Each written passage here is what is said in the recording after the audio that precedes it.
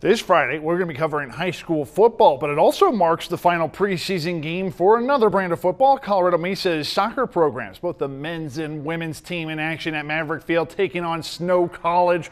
The regular season kicks off about a week later, and yes, it's going to be a regular season. Last year, both teams had an extremely abbreviated schedule. For the men's team, a ton of returners, including members of the All-RMAC team. There's Takanaka, forward Alec Fraunapfel. He says coming into the season with RMAC distinctions has helped lay the groundwork for another successful campaign. It's more about the team, less about me.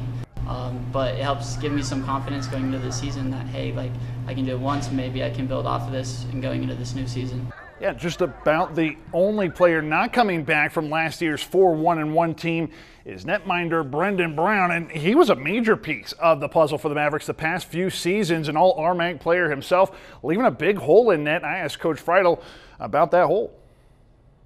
We've got 5 keepers on the roster, and it's an open competition. So we've played 3 of our 5, and I think we're starting to whittle things down a little bit, but it's very much so wide open at this point. All right, let's get to the women's side. They got in more games than the men's team, but only 10 games, going 5-4-1 last season, playing 7 of the RMAC's 14 other teams. Watch the goal here from Fruitigrad Lila Deer, last year's RMAC Freshman Player of the Year. More from her in about 8 seconds. Coach Megan Aremic, who took over the reins as COVID was taking full bloom, says her team has points to prove. I asked her players, what are those points?